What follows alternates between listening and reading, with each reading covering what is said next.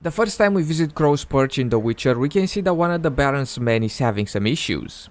His plough ain't been in there an hour already. Must be strangling a girthy one.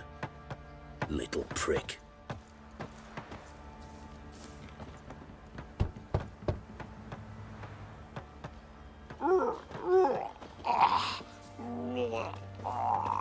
Don't waste your time. We've all been going in the bushes these last days. Now we can find out more about his issue when we visit the Peller. What do you want? Want to talk to the Peller. Too late. We've got dibs on a chat with him. A long one. What do you want from him? To give him what he deserves. And that is? He done conjured auguries. Said something evil had made its nest in Edric's bowels. Told Edric to eat rowan berries. Lots of them. Ever since Edric's lived in the outhouse. And he's got hardened pustules all over him. Just so happens I need the Peller alive. So if you agree to leave him alone, for good, I'm willing to tell you how to help Edric.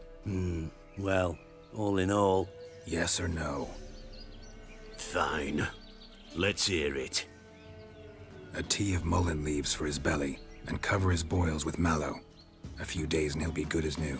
Noted. And if we go back to Crow's Perch a few days later, we can see that Geralt's cure worked and Edric finally left the turlet.